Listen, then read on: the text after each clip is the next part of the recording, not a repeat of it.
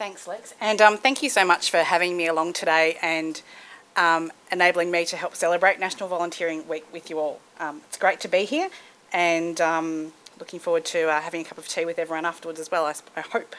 I've been asked to speak really briefly about volunteering Victoria, give you a bit of a snapshot of what's going on in volunteering Victoria. Obviously, you're all across what's happening in terms of CFA and probably a bit more around emergency services, but more generally. And finally, to talk a little bit about National Volunteering Week and do that in 5 minutes. That's me. Volunteering Victoria. Well, we're the state peak body for volunteering, so there's an equivalent of us in each state, and also there's an Australian body called Volunteering Australia. We also, as well as working together as a group, work with local volunteer resource centres which are scattered around Australia in regional and metro areas. So all those groups work closely together to promote volunteering. In terms of what we do, there's lots of stuff. Volunteering Victoria, a small organisation with just, I think we have about 4.5 full-time equivalent staff, which is all part-time except our CEO, and then we have a bit over 20 volunteers who volunteer with us regularly. We do a range of different things, including professional development and support to our members, who are organisations that are everything from a really small neighbourhood house to really big organisations like the Red Cross, so lots of different members, to the kind of advocacy work that Lex was just saying that I do as a general basis and work with Kate and her team on that type of work as well and research. But what we like to think about the most, and especially in weeks like this, is our work trying to lead a movement around volunteers and volunteering in the state and being really passionate about it. And so it was great to hear what Mick said about volunteerism at the CFA and share a lot of those sentiments. At Volunteering Victoria, one of the things that we really recognise is that volunteering makes such a huge difference, both in people's individual lives, so for the volunteer, and also often for an individual they might be supporting or working with as part of their volunteering, but it also makes such a huge difference for the community. So we like to think of volunteering as a really practical form of social inclusion. It's really like a form of community development, but one person at a time through their act of volunteering, building a sense of community, working with each other. And we do believe, and you would all have seen and experienced it in your work, that it has the power to transform people's lives and to transform communities. So we just really like to talk about it a lot. So thank you for having me, and it's great to hear about what you do. In terms of what's going on in volunteering, I'll talk about some of the key data, and just for those of you who are interested, pretty much all of this is from the most recent Australian Bureau of Statistics report. They do a report every few years called Voluntary Work, and the last one was done in 2010. So, in terms of what's going on in Victoria and Australia, 35% of Victorians and 36% of Australians, so pretty similar, volunteer. And that equates to 1.5 million Victorians and 6 million Australians. So that's the kind of the raw data. There's so many things you could say in that. One of the things I find very interesting is you're much more likely to volunteer as an adult if you volunteered as a child.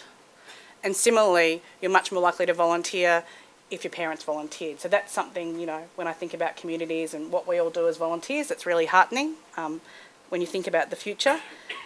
It probably won't surprise you that the volunteering rate in our capital cities is lower than in regional and rural areas, and that's pretty much Australia-wide, state-by-state breakdown, that's the case.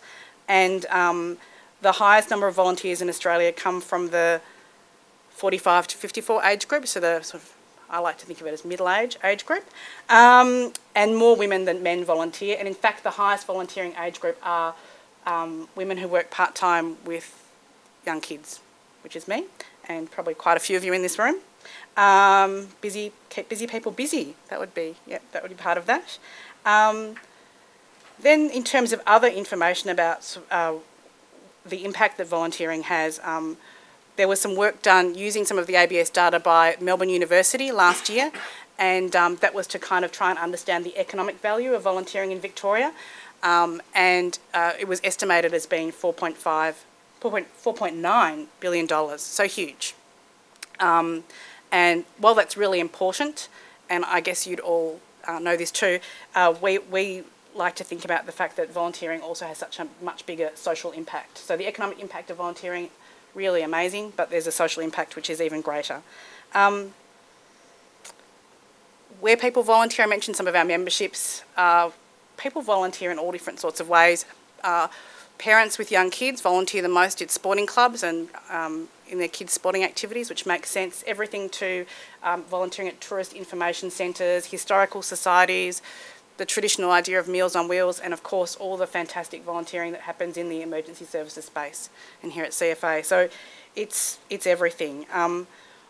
One of the things that we think about often at Volunteering Victoria is what would happen if we didn't all volunteer like we do. And the truth is that there wouldn't be enough money around to pay for the things that we do as volunteers. It'd be interesting to see if there was.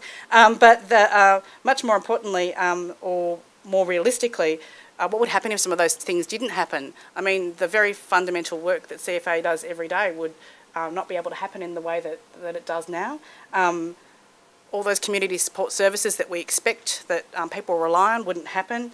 A lot more people would be lonely and isolated and unsafe without either the experience of engaging with volunteers or the opportunity to volunteer themselves and get out of the house, which is a huge benefit that older people particularly get out of volunteering, that social engagement and making friendships.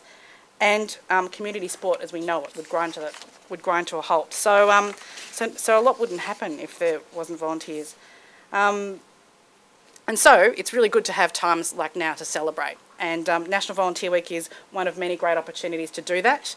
We've been really busy. I was telling some of the others out in the kitchen before, it was crazy last week and it's crazy but fun this week.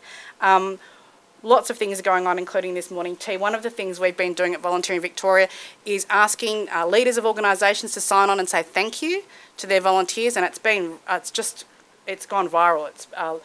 We're up to 189 CEOs or leaders of organisations have signed at this point in the week, early in the week, and I'm pleased to say that Mick Burke and Ewan Ferguson signed on at number 33, so they were very early adopters of the trend, and to say thank you to all their volunteers, so that's good, and there's morning teas and other celebrations like this happening everywhere. So thanks for having me. I'm really looking forward to hearing from the CFA volunteers and hearing their stories, and a cup of tea. Cheers.